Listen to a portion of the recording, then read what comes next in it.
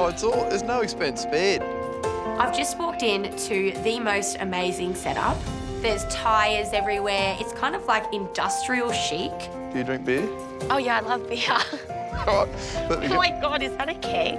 We've got a keg of beer sitting there. Like, very, very cool setup. Thank you so much. Right. Well, have a little cheers for a successful day. Yeah, today was amazing. You nailed it. You had fun. Cheers. I promised today's winner a box of Avos, and being a man of my word, I've got something for Soph. Oh, my God. Congratulations. I'm going to be the mansion's new favourite. 12 kilos of Avos. I didn't see that coming, but he's a man of his word, so I'm impressed. They're all ripe and ready to rock and roll. Thank you so much. I love them. I had a really good day today. I had so much fun, but then I start thinking, all right, Sophie, enough of that. Let's start trying to open up.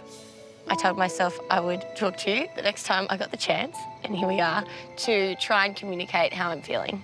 Okay. And yeah, we had an awesome first date. I couldn't stop thinking about it for ages. But now we're already like towards the very end, and that like freaks me out as well. And the whole thing scares me because feelings are now getting involved. I really like Nick, but I'm a bit of a closed book. So this is definitely something that like I want to fix, and I want to be more open. What you feel and why you feel it and when you feel it. Don't waste an opportunity on that, no. We don't have time for that. No, I know. We just don't. I suppose all I just want to let you know is that, like, every time I see you, I get very excited, and it's almost ridiculous. That's cool. I mean, every time I spend time with you, I love it because I get to see a smile and I get to see a little bit more of what makes up the Sophinator. The Sophinator. Cool.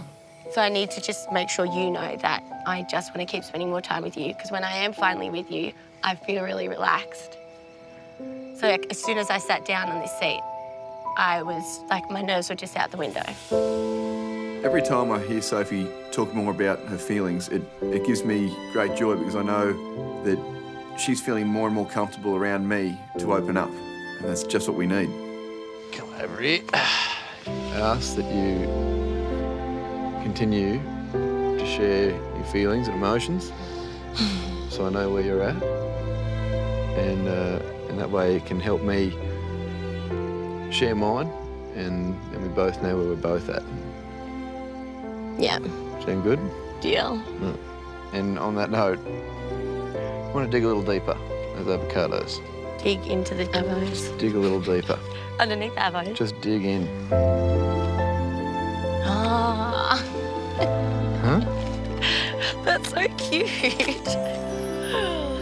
Sophie, will you accept this rose? I will. Thank you.